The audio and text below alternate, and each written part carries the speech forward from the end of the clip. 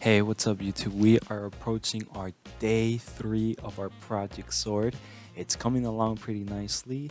Thankfully, I haven't had any major hiccups, but we're gonna take a look and see what we have.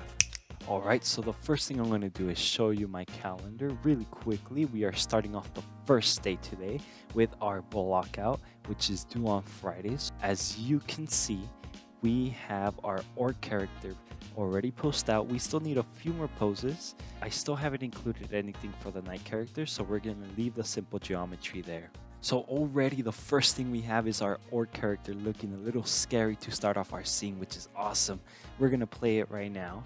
And you're going to see that knight character jumping in, and our orc character is posed out. You can see him roaring and throwing out those punches. We still need to finish off those last few, but as soon as we're done, we're going to move on to our knight character blockout. Right now, I am going to show you the process of what it was like animating the orc character.